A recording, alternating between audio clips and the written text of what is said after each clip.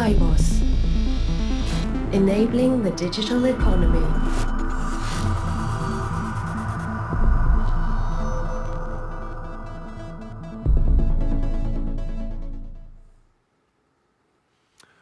All right, welcome everyone. Hope you had an enjoyable lunch. We're going to spend the next hour talking about cybersecurity and about how you put a price on that. How do you measure and communicate cyber risk?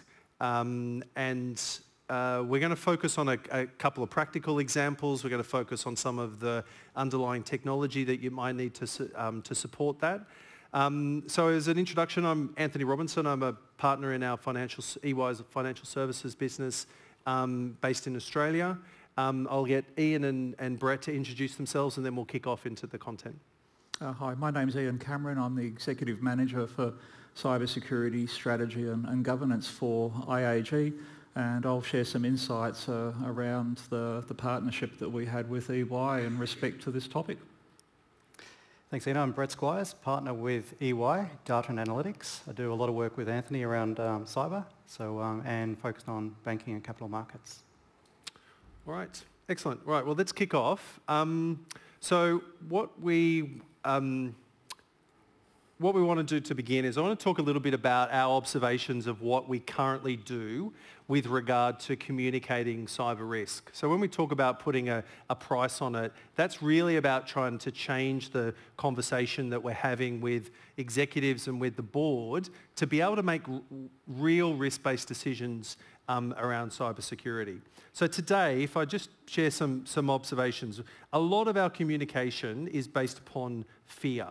And I'm a cybersecurity guy. I've been working in the industry for nearly 15 years, and we still have a tendency to try and tell everyone how bad everything is, how many, what are the latest breaches and the volumes of data that have been exfiltrated from organisations, the scale of attacks and losses and impacts to business.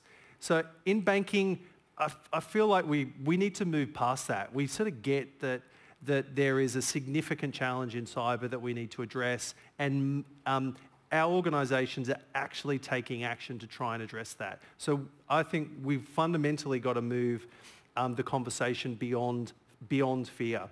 Second piece is related to opinion. So when we talk to boards about cybersecurity, a lot of it, there's concern that we're not in risk appetite. And yet the ability for you to be able to measure when you're in or out of risk appetite is primarily driven by opinion. And that's expert opinion, both internal and external. And a lot of that opinion is based upon what everyone else is doing. No one wants to be the slowest gazelle in the pack that's going to get eaten by the cyber criminal. So there's an opinion about whether we're doing enough to not be the laggard. But it's not really measuring our risk, and it's not really making sure that we're focusing our investments in the right place. Number two, it's about cyber technology. We get a sense of assurance or reassurance that we're improving our risk because we're doing a bunch of stuff. We're investing in new technologies. We're putting in place new controls and protections, and surely that's improving our risk position. You know? And the reality is, it is. But unless those capabilities that we're investing in are appropriately deployed across the business and targeting your key systems, then are you really buying down risk, or are you just spending a lot of money building capability and getting new toys in place?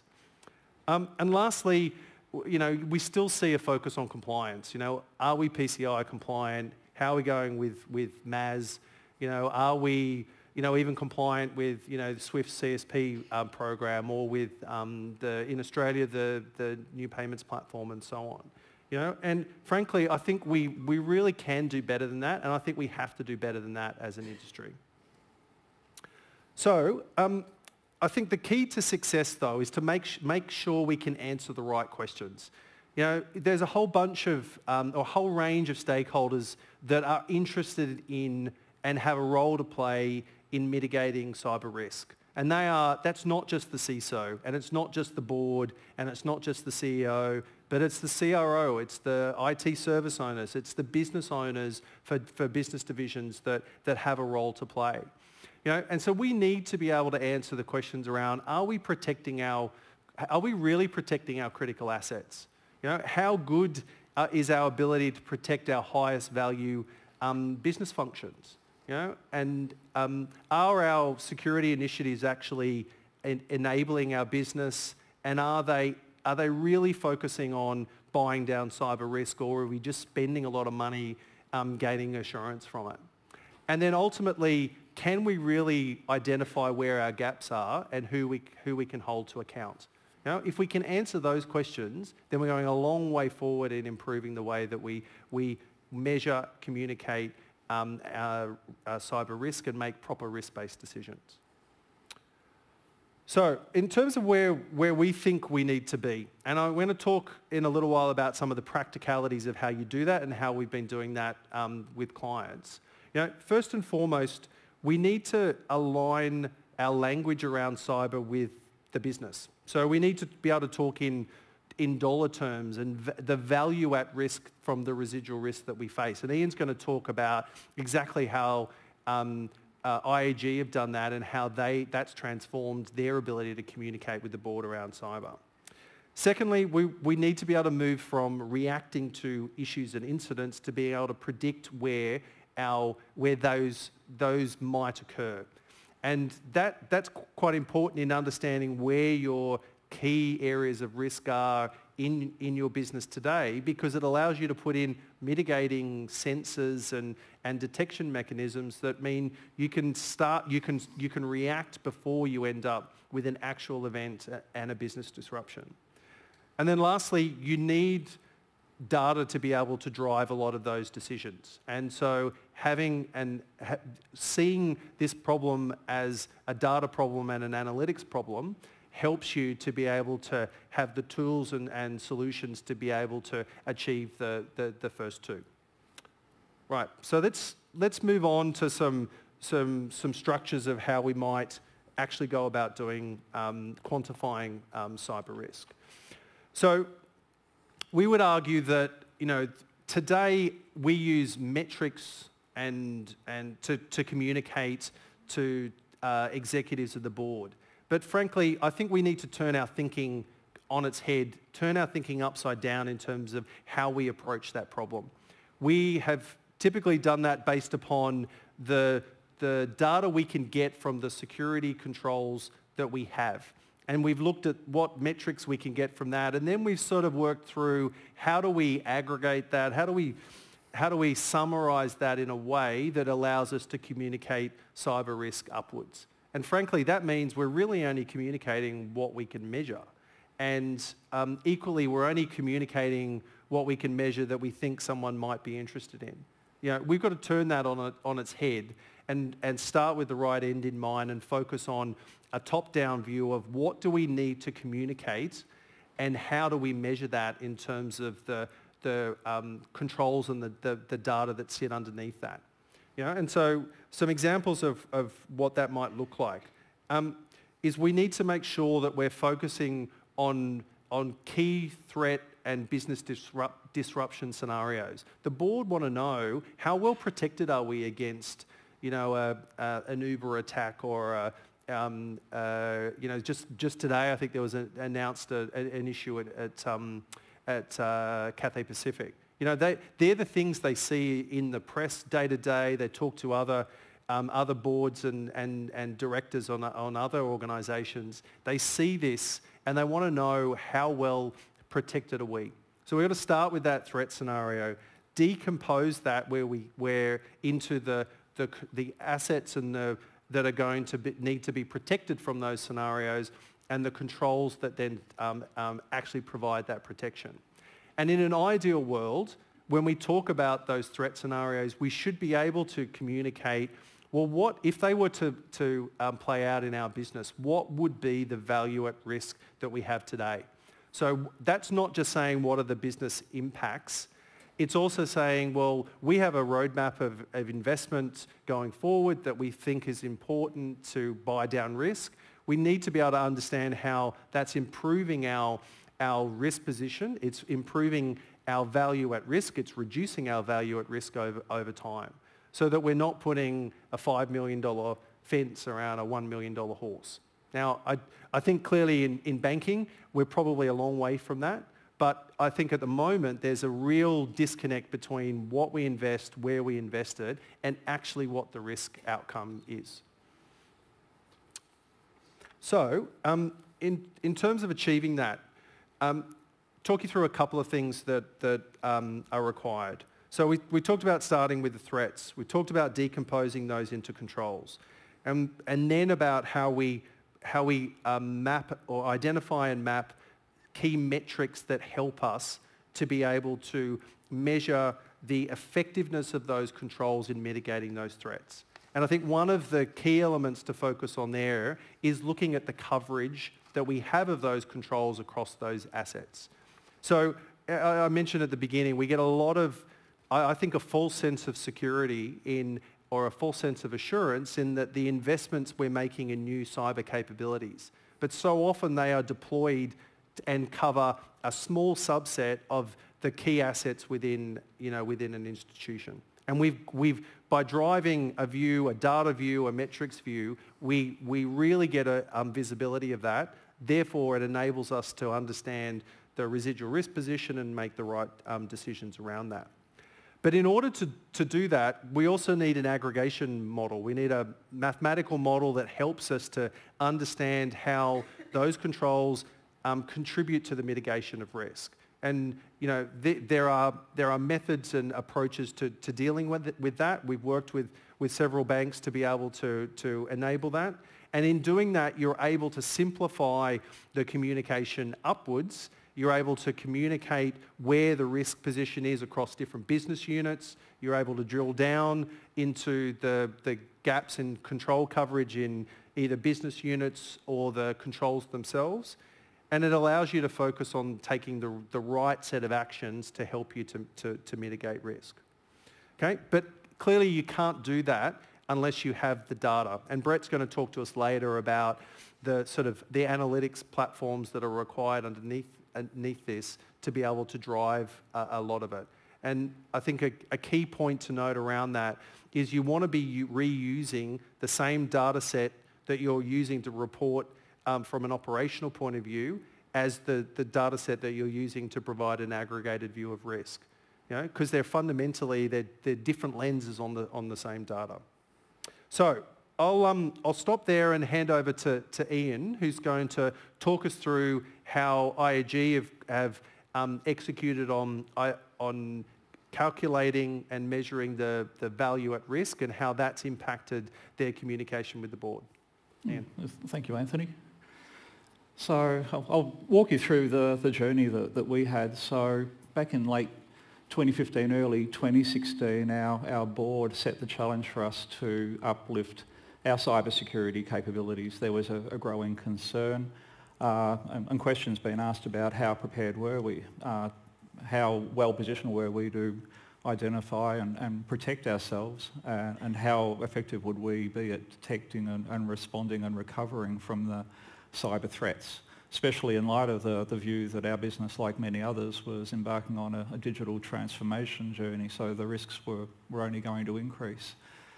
So we'd already started the journey of making a significant investment in uplifting our capabilities in terms of our people and skills, our procedures and investments in technology. But we could already anticipate that we were going to have to try and at some point address the concerns of the board about how effective we were at reducing that risk and how effective the investment was. What was our return on that security investment? So we were trying to anticipate questions such as whether we were spending too little or too much, and were we spending the money in the right ways. So normally we would have tackled that with the traditional discussion based on conjecture and opinion, but we decided that we would look to partner with EY and take more of a data-driven approach using economic modelling. And certainly with a view to improving that dialogue, changing the conversation, the language with the board, and using concepts and terms that they're familiar with, such as the financial loss exposure that we would have. For ourselves, we also wanted to have a capability of using modelling to look at our investment mix and be able to confirm or better understand where we could spend the money to get the best bang for buck, the best return.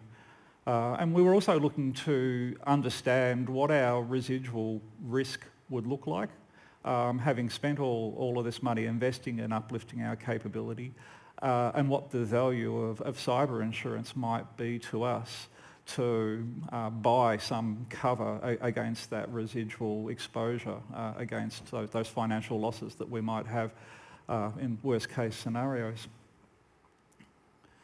So I'll go and provide a bit more detail into the how. So we applied a structured method, and I'll take you through some of the steps today.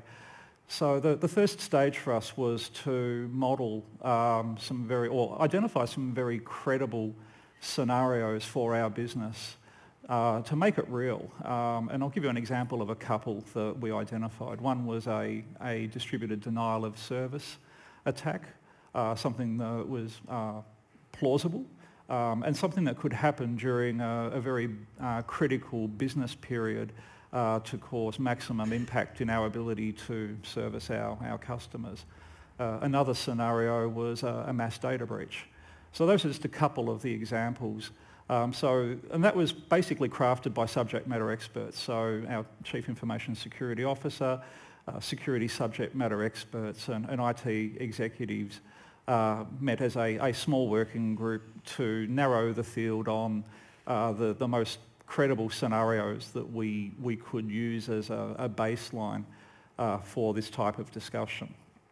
The next step for us was to then embark upon a broader discussion with a wider community of stakeholders across our business value chain.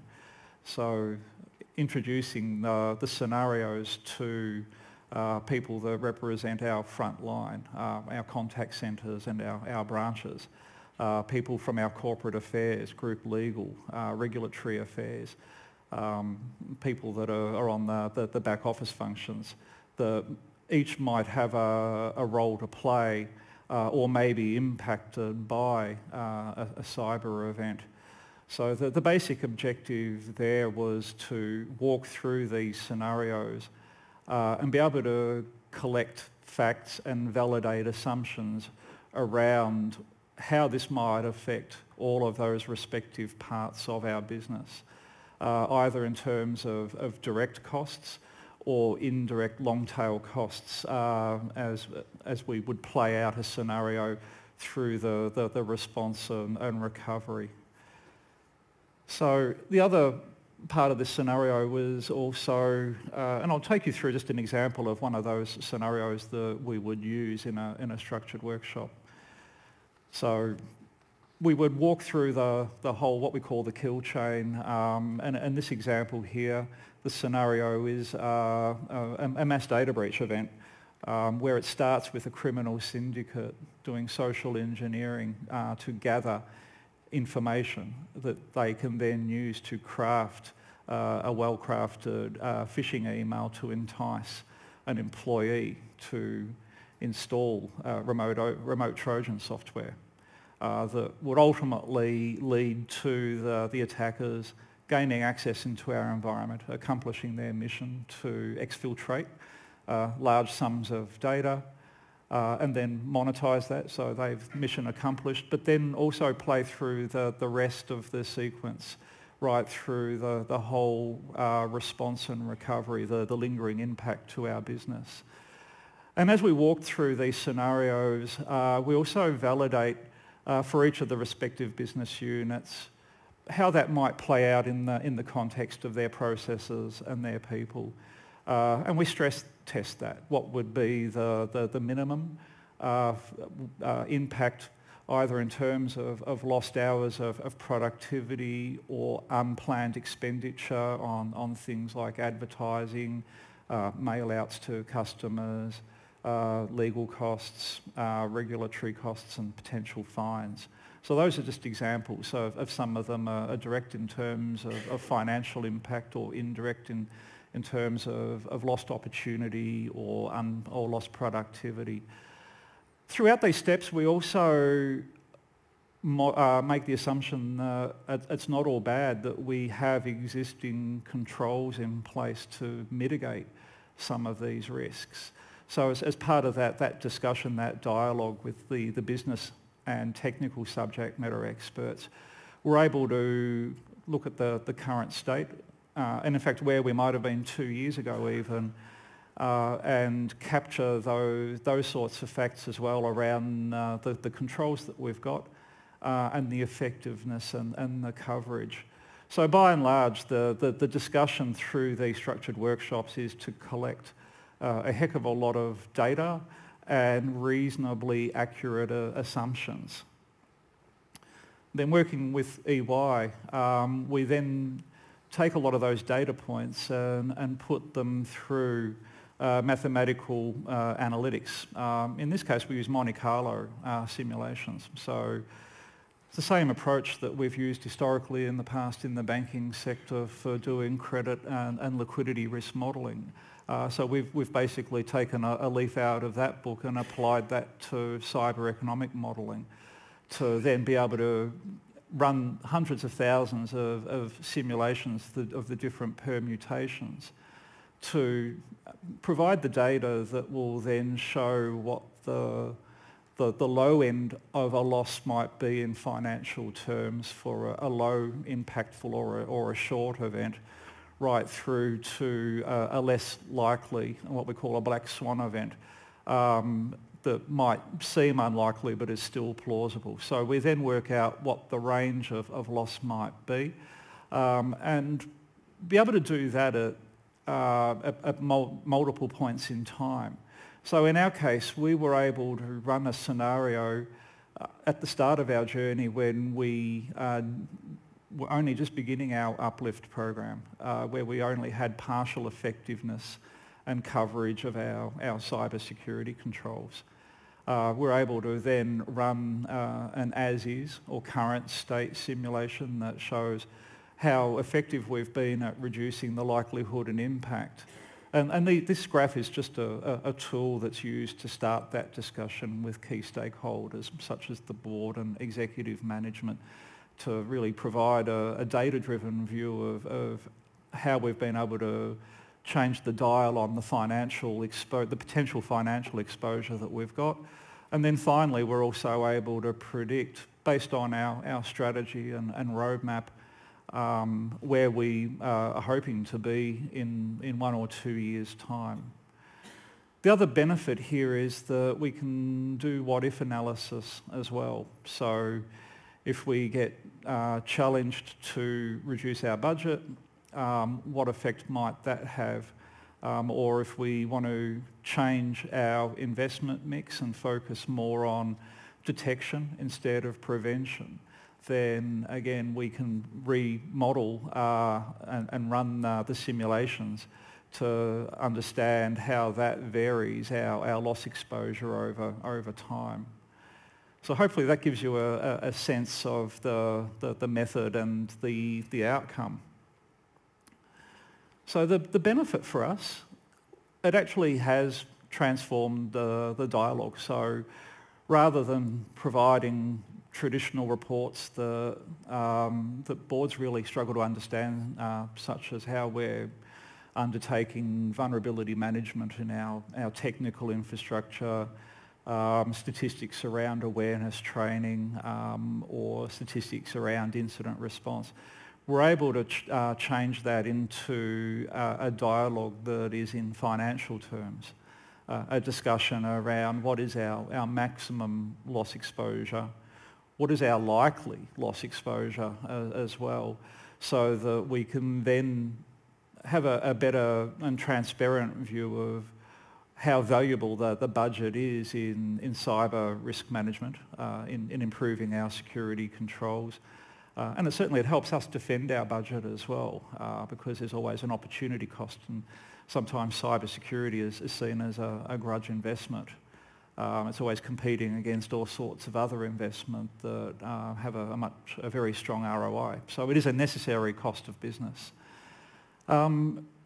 one of the spin-off benefits for us as cybersecurity professionals is we were able to gain a much better understanding of how our business works. We were able to get outside of our little black box and talk to a broad range of business stakeholders.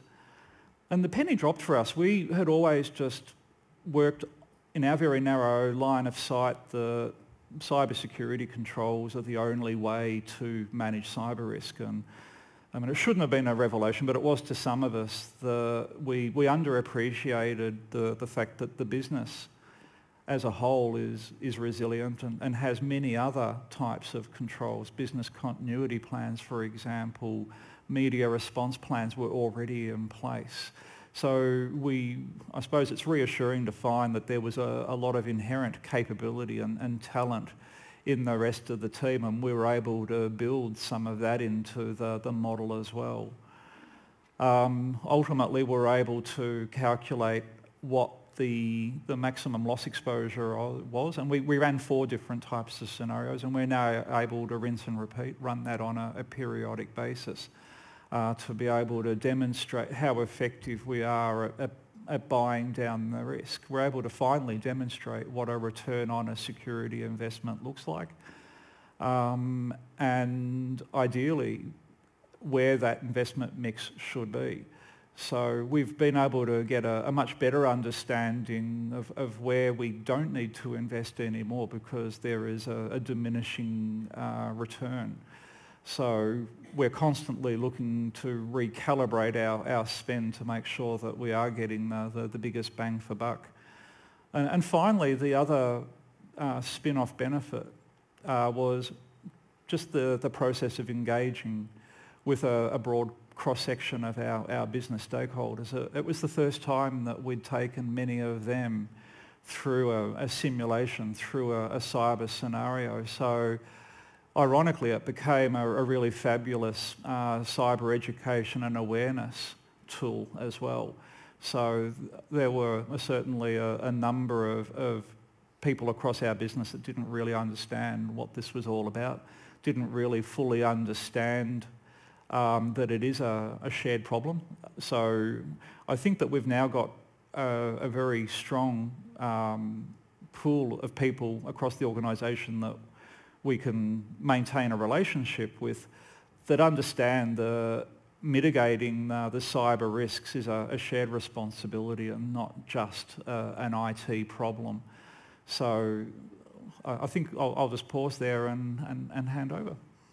All right, thanks, Ian. If you want to pass that over, Ian, to Brett. Thanks. So we've talked a little bit about, I talked at the beginning about the problem in terms of what we do today and how we need to improve upon that, how we can improve upon that in terms of the structured reporting. Ian's just talked us through so a real-life example of how we've applied that thinking and transformed the engagement with executive and the board. But underpinning a lot of that capability is data and analytics. So we're going to get Brett to talk us through how we use technology and how we use analytics to help enable that change in that discussion. So Brett. Thanks, Anthony. Thanks, Ian.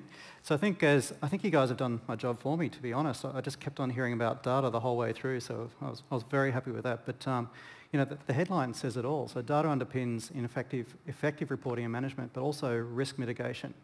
And one of the really important things about risk mitigation is being able to link the risk with an observation and some evidence that you've actually got to control. And if you look on the left-hand side, as Anthony sort of called out, it's really important that you understand the sort of risks and threats that you're open to. And in essence, these are the sorts of use cases we're looking to build analytics around and provide evidence of.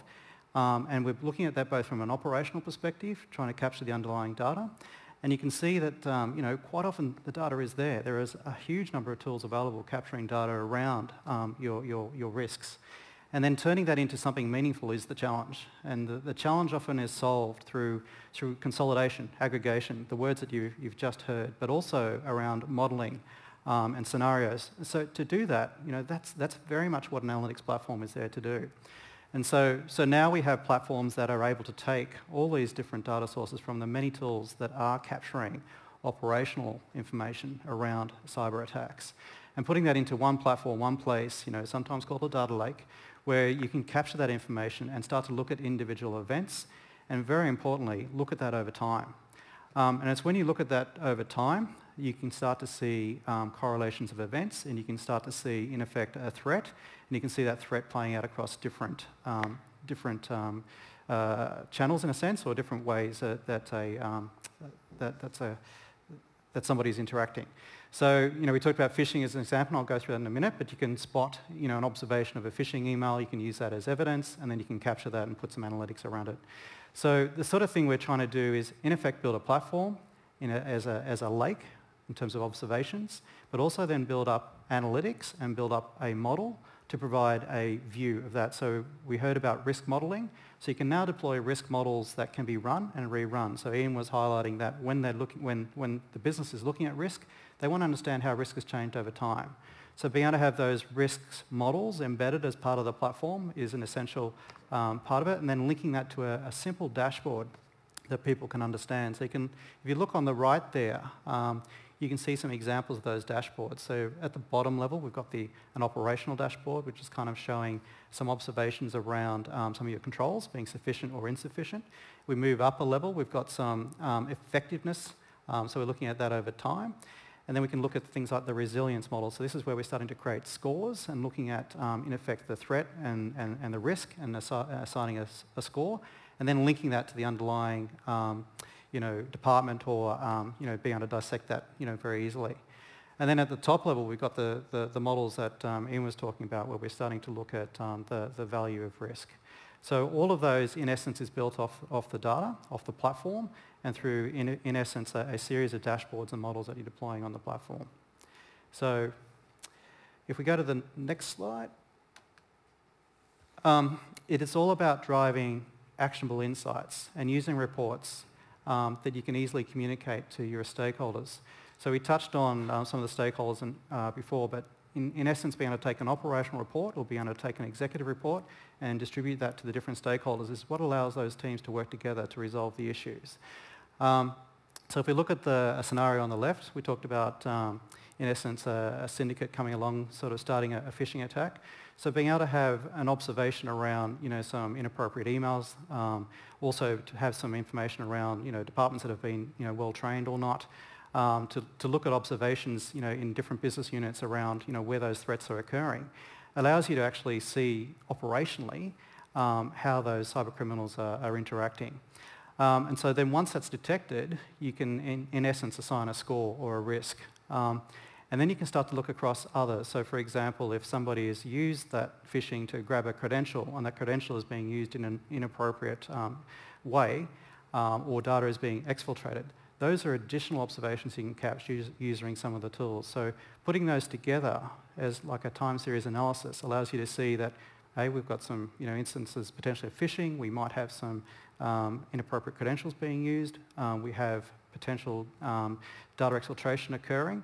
Allows you to create a case and investigate that formally. And you've got the observation, you've got the record, you've got the history. So that's, in essence, what an analytics platform provides. It provides a combination of a consolidation of all the operational information. It allows you to track the events associated with that, look at that over time, aggregate that into potentially a risk model, looking at a score that allows you to detect a potential issue, and then you're allowed to dissect that and pull that apart again and look at the actual observations. And provide that as a case or as an evidence for further investigation. So analytics platforms aren't anything new, but they are evolving and specialising. So we do work with several of the banks to implement analytics specifically around cyber and managing risk around that. So the big benefit is the automation. So there's a lot of data to collect, but it's not necessarily about having all the data. It's about starting with some of that data. And using that to produce real insights and creating observations. So that an executive, when they do see a risk, you can tie that to an example and some evidence. If an external party is looking at it, so you can provide those insights directly. You can reproduce that at any point in time. The second thing is around end-to-end linkage of cyber risk. So as we talked about, I can take a simple sort of evidence from an operational perspective. We spotted a phishing attack, but we can link that all the way up to a risk that the board understands, because we can say, well, that's occurring in this particular department. That department is particularly a sensitive one, and there's payment information involved. So yes, that's a high risk scenario that the board would understand.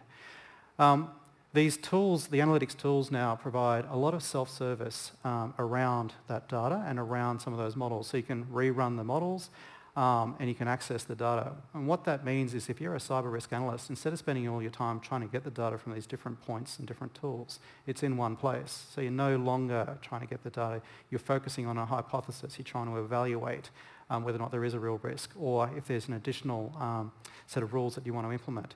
So you're spending your time on diagnosing and resolving, or rather than actually collecting data. The fourth point there is around increasing visibility. So if you're providing a dashboard, and using a set of metrics, as Anthony has called out earlier, that the executives understand, then in essence you're providing a very simple sort of communication vehicle for expressing risk to your executive. And last but not least, it's about centralising your cyber risk management. So by putting the data on one platform, it allows your teams to collaborate one place. So often you'll find cyber teams have different skill sets around looking at data loss prevention or identity management or different things. So when that data is available on one platform, you can then start to use that information consistently, but also your teams can collaborate and resolve issues more quickly, or work with other departments within a bank to respond to an incident because the evidence is there. So back to you, Anthony. Okay, if you want to pass, Ian, do you mind passing? Thank you. Right, so we're actually surprisingly running ahead of time. This never happens. So that means we've got plenty of time for questions, but I wanted to talk a little bit about the sort of key takeaways. So if you're going to go back to your businesses next week, what are the things that we'd like you to take from this session? And so I'll start with number one, that we have to have a top-down view to complement the bottom-up data analysis that we've typically been doing today. And if you focus on that top-down view where you're able to decompose that, then you start to enable boards to be able to operate in the way that our regulators want them to. So certainly locally here in Australia, APRA, the prudential regulator, has really been focusing on trying to push the don't just tell me it's okay, but show me. So using that top-down view and supported by some of the technology that Brett described, you can double-click and understand, well, so this threat scenario is the one that's most impactful to our business. Which business unit do I have most exposure in, and therefore who do I want to take the lead on trying to focus on reducing that? If I go to that business unit, what are the controls that are the issue in us being most at risk in that business unit for this threat scenario? Which of the assets do we not have coverage on that I need to really focus on in the next 6 months to help us to get back into appetite? So you can really get very granular around where you want to take some action, where you want to focus your investment, so that it's not just one size fits all, which is often the way that we're looking at it today. Second piece is around using those threat scenarios to bring the discussion to life in a structured way. So Ian talked about the way that we map out that threat scenario. If you work in security, you've heard the term kill chain before, which is really what are the steps that an attacker takes to do reconnaissance, to infiltrate an organisation, to move laterally, to identify where their target is, escalate their credentials, and then do whatever they want to do, whether it's exfiltrate data or whether it's to compromise a system, a payment system, or whatever it might be. So that's you can map out the scenario that an attacker is going to play out. You can map the controls that you have to each of those steps. But you can then also look at the capabilities and controls you have in place that help you mitigate an attack should it occur. And we've seen, and there's evidence from cyber events that have occurred, that if you have a really good response and recovery capability, then you're able to reduce the impact on your business and therefore the value that you have at risk in a scenario. So it helps ensure that you've got full coverage of what you need to be looking at, not just how do we stop something from occurring. So I can't stress enough that structured scenario is fundamental to being able to get the model right. Number 3, data is key, and I'm glad you're appreciative of us talking about that, Brett, given your role. But don't let the lack of it stop you from starting on this. So our hypothesis is, and we've seen this in action at one of the banks that to me demonstrates it's true. If with that top-down view, if you need to measure something in order to be able to understand the risk, and you can't measure it today, then that says something about your ability to really understand the risk. What is your risk position? What is your view of your residual risk relative to posture? Comes back to my original point around opinion. Yeah, I think if we do this, we'll be back in our an appropriate posture or not.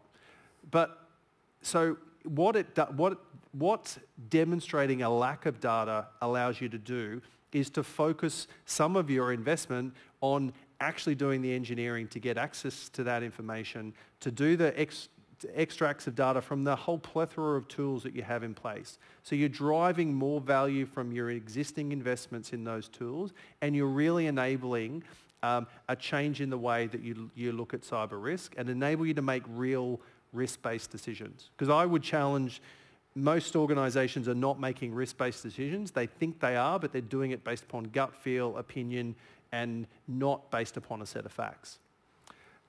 Lastly, we talk about automation almost in everything that we do, and I guess I want to ground it in what we mean by that here. Is a lot of the reporting that happens today are around cyber risk. A lot of the sort of the calculation of cyber risk is pretty much done. It's hand cranked. I'm extracting data from here. I'm creating a Tableau dashboard potentially that I might take a snapshot of and stick it in a board paper or something like that. But they're not interactive, and they take a lot of effort to actually get to a point where you're able to generate some of those dashboards. So given that we have a challenge around data, and given that we want to reuse as much of that from both an operational point of view and an executive reporting point of view, then thinking at the outset around how we're automating, how we're using technology to enable this is fundamental. Otherwise, one, the data will be out of date by the time you report on it. Number 2, it's going to consume too many resources that you won't follow through on it. So I'll stop there because we have talked a lot, and we've got some questions I can ask of the panel here. We've got about 15 minutes left. So like I said, we're strangely probably about 5 minutes ahead of schedule, but open to questions from the floor if there are areas you'd like to explore across the sort of 3 key things that we've talked about today. Yes, there's a question. We've got if you just don't mind, there's someone with a mic, it'll help. Thanks. The approach is very logical to me, and it seems to make sense. It's a good way to think about it. But I guess what I'm missing in terms of the lines there is, especially of an audience of financial institutions or broadly here at Cybos, you've got minimum requirements regardless of where you're starting. And that's one of the aspects that I think people are struggling with. Minimum in terms of what regulators expect. And again, that's just areas, right? Privileged access management, right? You can't say that I don't somehow have a minimum investment in there before any of this kicks in. In that aspect of a minimum bar is always moving. And part of it is related to aspects of a type of peer analysis. Because your best scenarios here are in some cases based on what your assumptions are and the information that the industry is increasingly better sharing, right? So that we understand what those risks are. You can't just make these up. And so I guess to me, if I saw this as more useful, I would see it as really confirming that you have some minimum amount on the curve, and then it gets to a period where you start making choices and start prioritizing in there.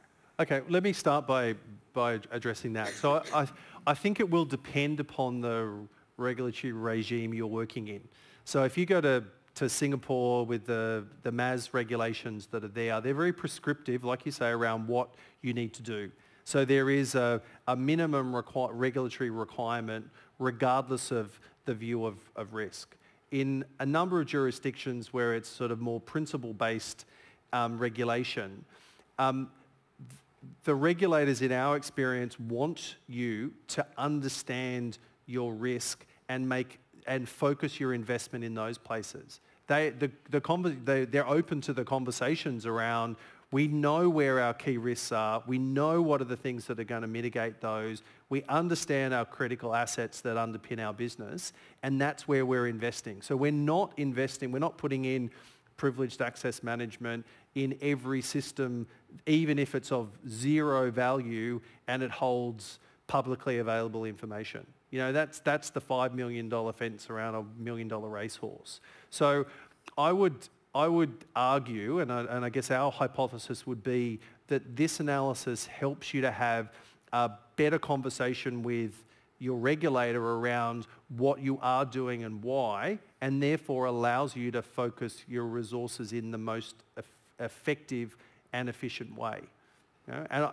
But I do, you know, that's clearly that's a nice thing to say. Your experience with your regulator will depend upon the jurisdiction that you're operating in.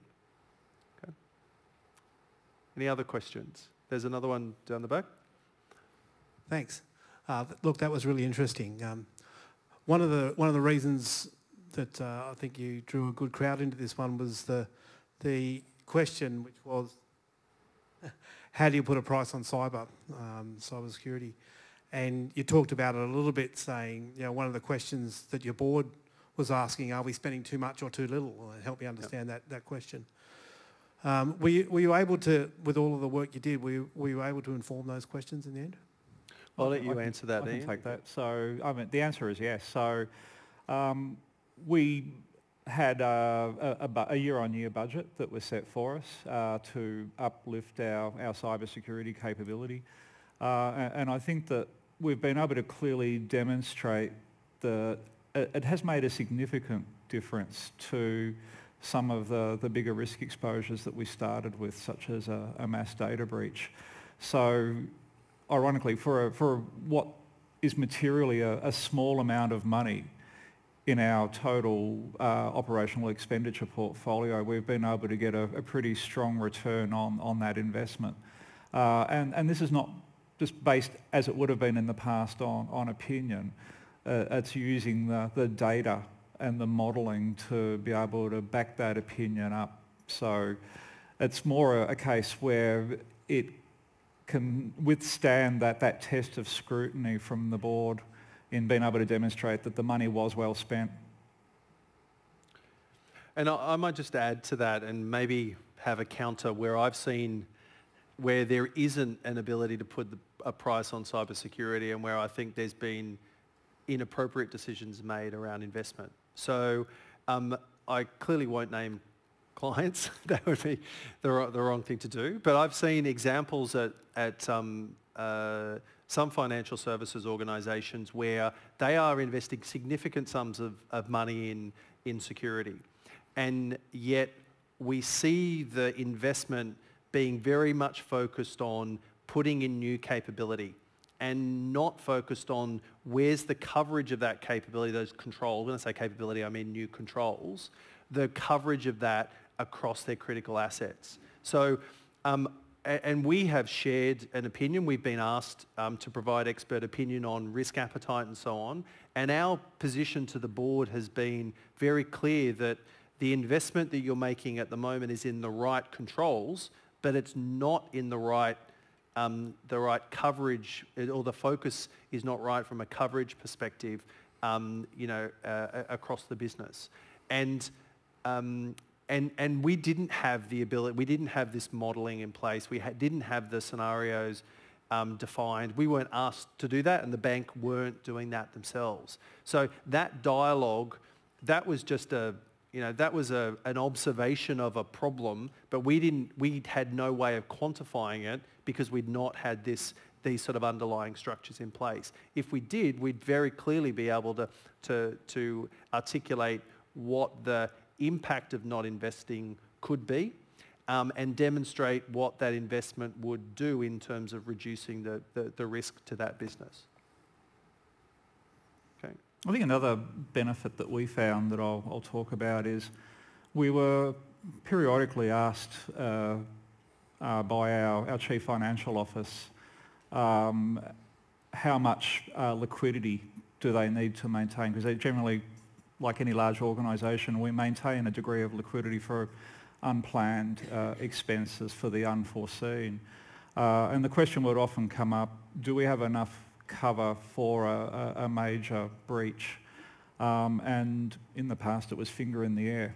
We would say, well, what would be the maximum immediate exposure financially for us to be able to respond and recover from a massive data breach?